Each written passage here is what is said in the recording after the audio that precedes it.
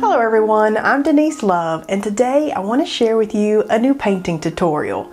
We'll be doing some intuitive painting samplers that I think you're really going to love. These are fun for releasing you from expectations and discovering new techniques. I hope you enjoyed today's painting practice, and I can't wait to see what you're creating. Today I want to do something with my Peerless watercolors, and I don't know if you've ever heard of the Peerless watercolors, but they are watercolor on sheets of paper basically. And I was kind of hesitant about these, but I got this set right here in my sketch box 1 month, which is why I like getting those art boxes, because I get stuff that I might not normally have bought or even considered trying. And after I tried those, I'm like, oh, this is super cool. And so then I got, this is the Peerless Complete Edition. After that I got the Peerless Bonus Pack and the Peerless Expressive Face Tones, and you would think that these would use up pretty quick, but I have found that these go a long way. So it's kind of amazing how they've managed to put so much color on little pieces of paper. The only drawback is once you get this piece of paper wet, you need to put it somewhere until it dries, because then you can't stack all the wet pieces of paper. Funny things that we learn. So I'm going to start off with some watercolor, just make some fun little abstracts. I'll be using, to start with, maybe my Raphael Aqua Zero brush, because it's the one I really love, the quill brush. And I'm going to be playing on some Sketchbox paper. This is the Portofino hot press 100% cotton, 140-pound paper. So play on any paper that you have. I just have all these little pads of paper that I get in these little boxes, and I thought I need to start using all these pads of paper and experiment on them. So today I'm experimenting on the hot press paper, because it's not one I pull out as often. And I might pull out some different brushes. Maybe we'll do some mark making. I just want to, let's just go ahead and get something on the paper. Now see, even drawing on the paper like this, I can feel a complete and total difference in the hot press than the cold press. So that's kind of interesting, because it's very, very smooth. And then let's step outside our comfort zone. This bonus pack comes with an absolute ton of colors, and you can kind of gauge the color from the back piece of paper. And I'm just going to just completely go outside my comfort zone and just see what we get. So I've pulled out Peacock Blue, Scarlet Lake, Ecru, and Mountain Green. These may look terrible together, I don't know, but that's what I like about intuitive painting. Just go ahead. And the other thing about these watercolors is it gets on your fingers as you touch these papers. So I do like my microfiber cloth that I have here at my table, because I can kind of wipe most of the stuff off my fingers, and then I'm not transferring it to my paper. But yeah, so I just start painting with this technique, just what feels good. I'm not looking for a specific outcome. I do have a test piece of paper over here that, I don't know, I've used for something else that I could look at these colors with real quick, just to even see, am I crazy? Oh, now see, now Scarlet Lake, not what I expected. I wanted a red. So sometimes it is kind of good. Okay, I don't like that. Well, I'm glad I tested these. I don't like that ecru either. All right, and here's that green. Oh, that green is really pretty. All right, so I'm feeling like Mountain Green. Let's see what Rose Red looks like. Ooh, see, now I'm feeling good. That's what I was kind of going for. So before you actually put paper to, ooh, no, no, no. All right, so I'm trying to go, I don't know, in my, oh, see, I'm kind of feeling that one. Once you, what you might do too is do a little, ooh, I don't like that. Do, for this, I do like the color, just not for this. Do like your own little color swatches, and then you wouldn't have to do this. But ooh, I'm really feeling that right there. And I like that orange. Ooh, that's pretty. That looks like opera pink. That is opera pink from maybe Daniel Smith. That's Jackie Minot red. Okay. Don't feel like I'm going to use that today, but it's very interesting. And you can kind of see, oh, here's blood red. Oh, that looks like blood, don't it? Ooh, olive. Okay, what about olive? Oh, see, now the olive green is really pretty too. All right, but I'm really feeling definitely that blue and that. I've got papers everywhere now. You see, you have to sit these to the side, hopefully out of your way before you can even stack them again, because those little bits of paper need to dry. All right, so let's go ahead. Oh, let's just see what we get.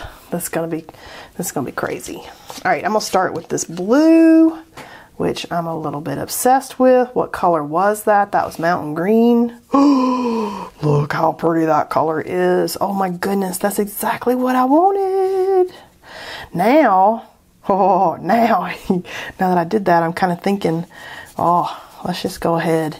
Kind of thinking on this one over here, what if we took that bamboo brush, that number 4 Winsor Newton bamboo brush, and see if we can do those yummy, oh, look at that, atmospheric-y landscapes that I truly love with the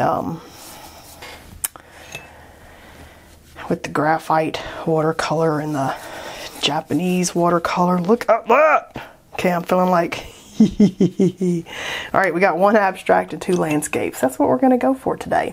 Really, more than anything, today was about testing out and experimenting with color. What can we get? What does it look like?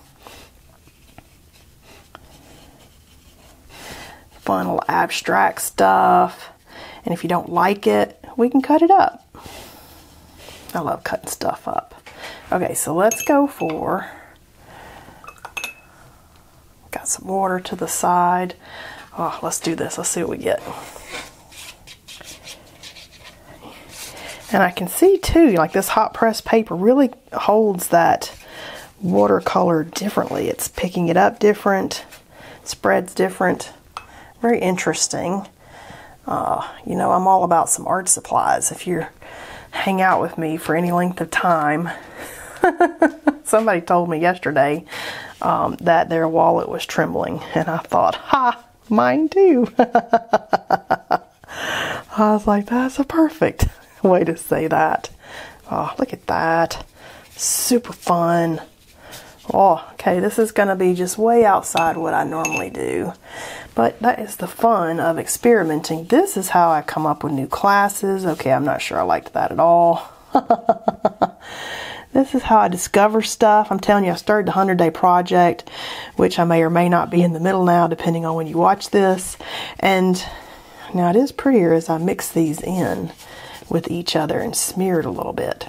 Anyway, every time I get started back to I'm not going 100 days straight because I'm kind of being a little easier on myself, but every time I get back to it, I come up with like 15 new ideas for like classes or YouTube videos or something else I want to test out. And then I'm like stopping on the project, rolling with that idea, and then going back to the project. Oh, see, now it's real pretty if you get it mixed in with that. That's what I'm thinking. So it might take me 365 days just to do the 365-day project, but that's how I come up with all the ideas and things that I do for classes and YouTube and stuff. It's all about the experimenting, and if I've got a new supply to experiment, more power to me, because I get really excited. Okay, so I'm going to let these dry and then come back and do some stuff on top of this. I could come back right now and see, I can put some salt on here. Ooh, yeah, let's do the salt. Because they're still kind of wet, we can get some texture going in here. I'm really feeling it here on this landscape. I'm calling it a landscape. It's more like a little abstract landscape there. And we could come back in with some water blooms if we wanted to test out to see how this stuff blooms out. But a little bit of salt. I'm just using some big kind of sea salt there. I think that's my nice salt that I never actually used for cooking. Because I don't actually cook. I would just rather somebody cook for me. That was my favorite moment. Let's just put some blooms in here with some water dabs. My favorite thing to ask when I was a kid, as soon as I got home, what's for dinner?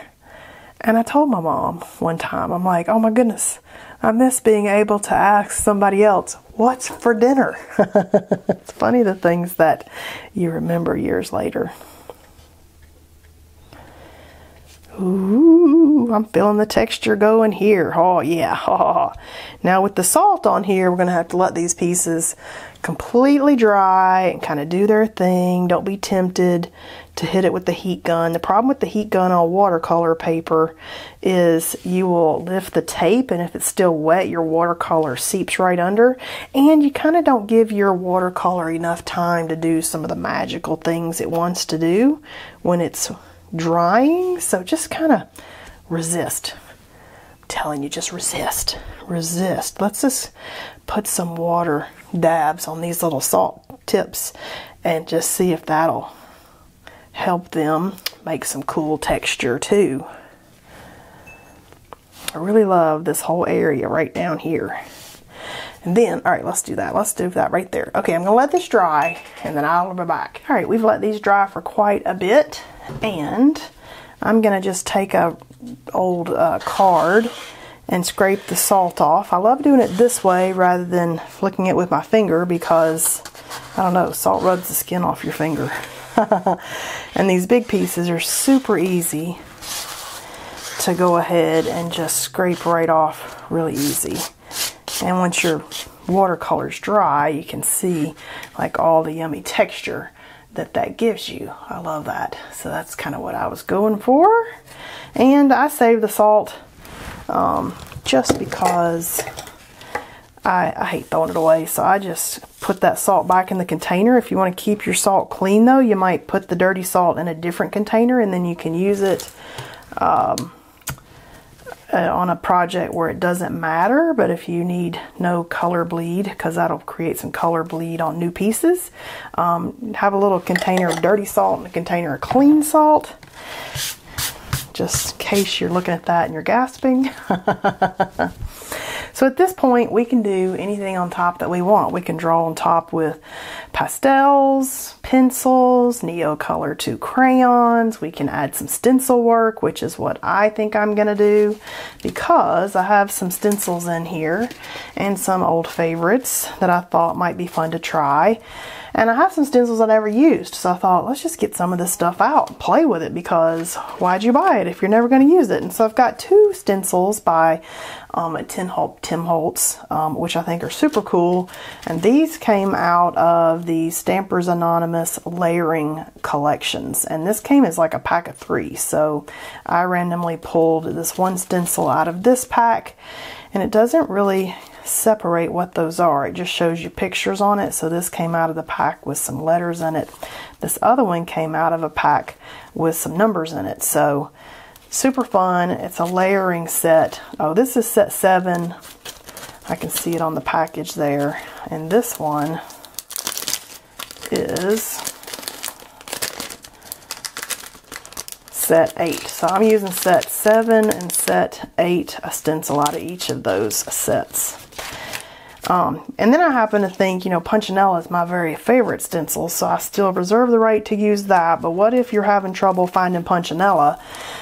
There is this several stencils out there that look like Punchinella made by stencil companies. So I've got one myself from the Crafters Workshop, and it's got beehive and Punchinella and some stars. So that's a really fun way to do that.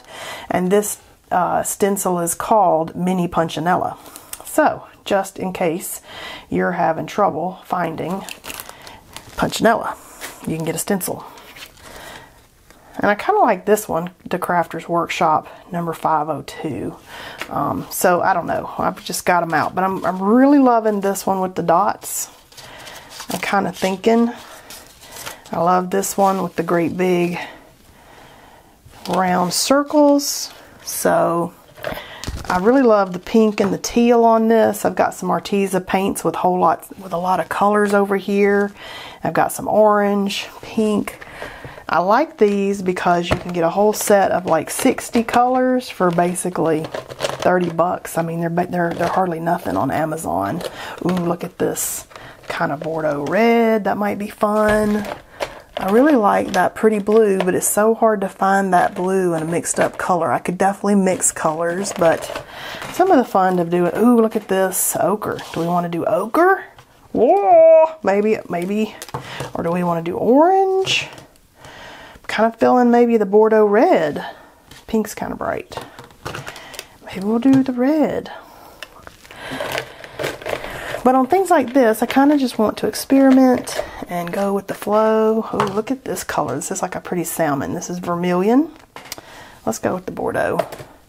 This is playtime. It's not make some masterpiece time. And it is okay if you don't love what you got, because I got little secrets with stuff like this. I like to cut up art. I got no problem whatsoever. If I didn't like it, cut it right up. And I'm using a dry stencil. This is just an artist sponge. And thicker paint. You don't want to use real thin paint. And just stencil away and see what you get. Ooh, look at that. That's super fun. Okay, I like that a lot. Almost thinking, okay, so let's move over to this one. Kind of thinking, do I like that same color on these others? Maybe I like it over here on this third one. This is a little bit like a Punchinella, but tinier. Ooh, see, now I love that. Don't know if I loved it in the color that I just used, but I do love it. Like, ooh, see, we could have done pink on that. That would have been good. Let's go back with some of this. It's just called pink. I'm feeling the pink. We'll go back. I like that a lot. That's very much right up my alley. Let's just go over here with this color. These little holes are so little that I am kind of squishing the sponge a little bit to get that in there. Oh yeah, see, now I like that. That's pretty. Maybe I like a little over here. Oh, see, really feel like this middle one's gonna be my favorite. Okay, I like that. Let's leave that one right there. Ho ho ho! Starting to feel it. Okay, so I also love gold. Also, let's see. What did I want to do something else on this? I feel like this is calling for something else. I feel like this one is just calling for me to go crazy on it because I don't know if I'm going to like it anyway, so why not? Alright, let's pull some of our other stencils. So one of my favorite ones is this one, and this is a Stencil Girl stencil, and it's called S227. So when you look at these on Stencil Girl, and I'm giving you these numbers, you got to have that S in front of that 227 for that to pop up. Just a little tip there that somebody else told me when they couldn't find it. So I was like, okay, I'll share that. Got to have that S. I think this one's like corrugated lines or something like that. This one's super cool. Oh, see, that one made me feel better about that. Let's go over here on this last one over here. Let's see. Let's do it right over here.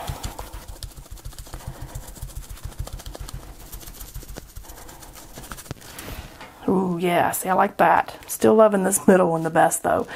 This is why I do more than one at a time, because you can experiment, you let yourself go a little bit, you don't get so hung up in what am I getting and I love it or hate it. I kind of love this, but maybe in a different color for this one. Like I can almost see, there's a gray. I almost feel like this green in here, which that green, I know I'm all over the place here, but you gotta, there's this lichen green, this mineral paint that I used before in another one.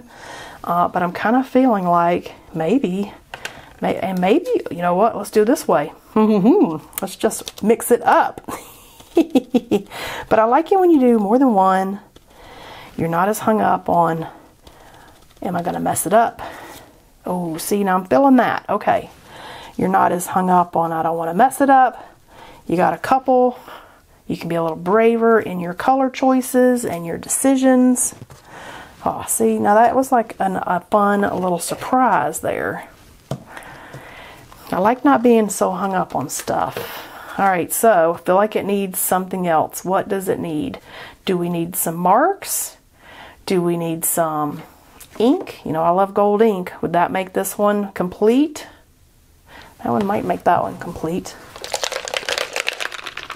I feel like we could use a circle in there.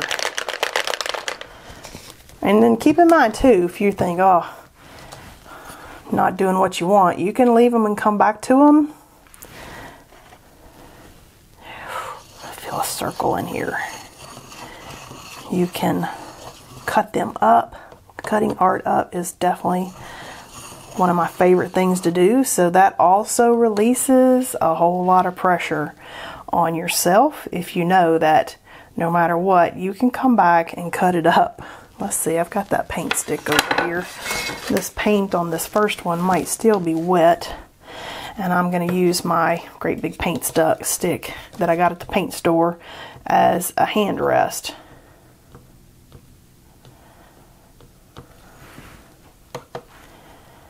I like things that sparkle.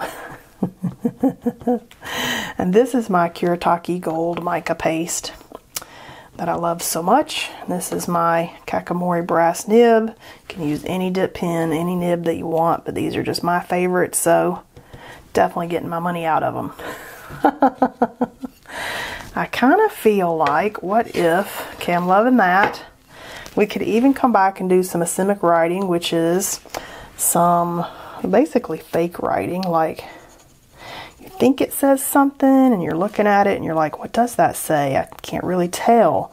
And it doesn't actually say anything, but in the mind of the viewer, it might say something to them. Like they might be like, ooh, this looks like whatever.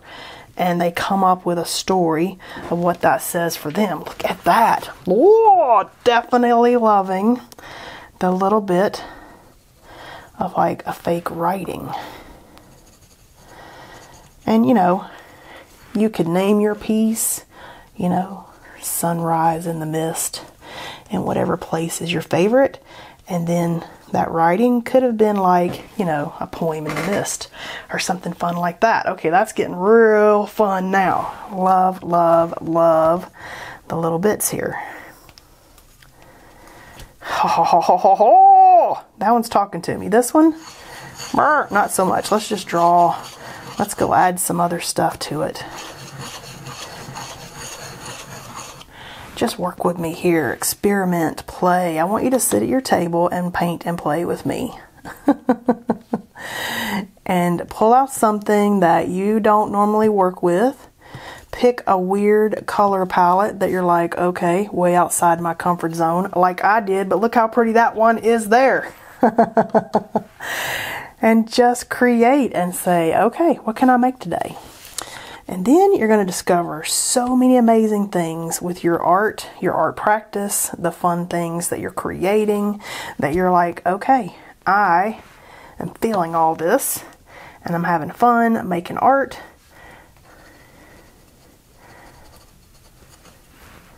Let's just draw out here. Let's kind of get me a circle here. Circles might not be your thing. Maybe you like to draw ladders. Maybe you like hash marks. Maybe, you know, whatever your thing is. That can be like your signature mark that you just sneak into a painting. There's this one painter that I saw in a gallery. I think I was in Charleston. And he paints the most amazing paintings that somewhere in his painting he hides a little painted picture of his dog. And the fun goal of looking at his paintings is trying to find the dog. And I love that. Maybe my thing is circles. Maybe your thing is including a little tiny painted picture of your dog.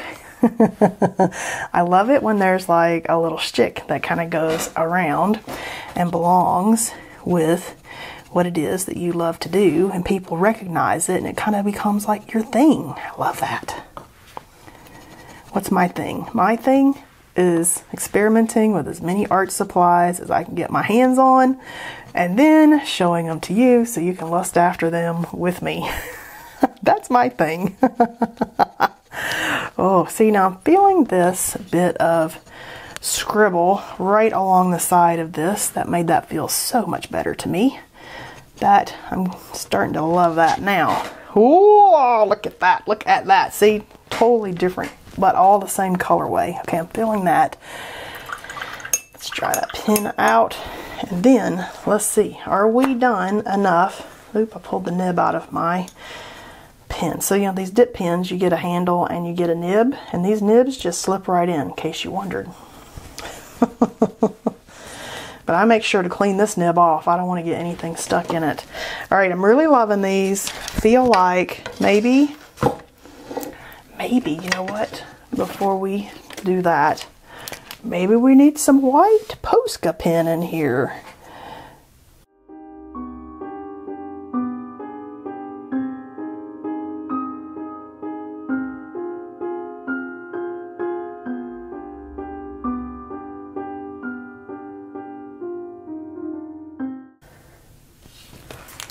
All right, I'm feeling that.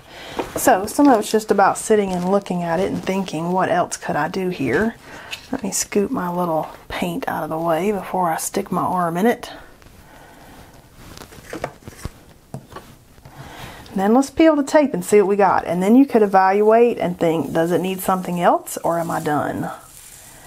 And the thing with these little intuitive sessions, I don't want you to spend months on a piece of whatever. I want you to paint something and be accomplished and be done in that half hour that you have to paint. And then as you get more of these under your belt, you're thinking, all right, I'm ready to go bigger. I'm ready to really utilize some of these things that I've done. Then spend longer and be more exact. But on these, I want you to kind of let go, relax, have some fun, decide what you like, what you don't like. Figure out some new color palettes. Try things that you would never normally try. Okay, this one's tearing my paper. So if you have issue with paper tear, heat up your tape with your heat gun.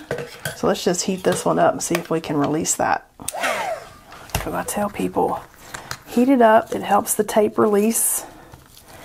And then hopefully you'll have less of an issue peeling. Oh yeah, see, that comes off way easier. Totally works.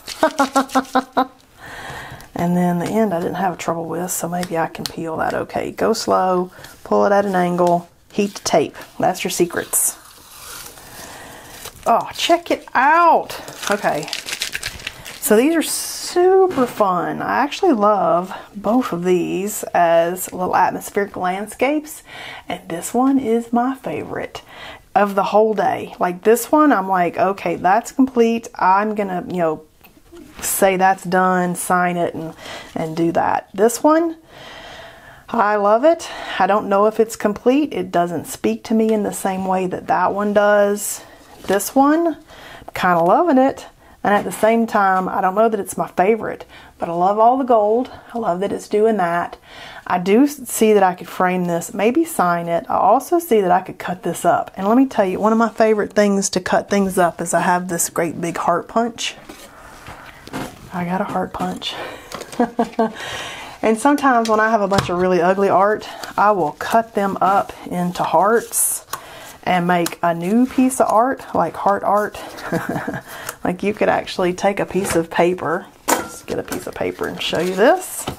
It's one of my very favorite things. You could do circles, and you know, you could do heart art, you could do lines, you could do all kinds of fun stuff on a big piece of paper, a little bit larger, kind of frame it out. But look how pretty all these are.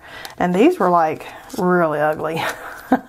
But as little tiny hearts, they turn out like amazing. This one, look how pretty that is. You can see the gold in there. And so I love these. These are just random pieces of art that I did not love. And so I can actually see quite easily some of these making amazing hearts. Like you can just kind of move around and see how super cool each little, look at that one. Ooh, right there. Look how gorgeous that is. Cutting stuff up into hearts and circles. The circles are fun too. I do like the circles. I really love that right there. Like I actually want to maybe cut that white part off, come back and make that the heart. I love how the gold is swooping into the heart. So I love to cut art up. Another thing I like to do is slice the art into slices and then reimagine it and put the slices back together in another order. So I call that junk art collage. And so I can definitely see these sliced up and reordered and coming up with something cool that way too. So all fun stuff to think about. This one is my very favorite. This one is a finished, yummy, gorgeous piece that I'm happy with. So I hope you have fun playing. I hope you try out these Peerless watercolors. They're super cool. And I'll see you next time.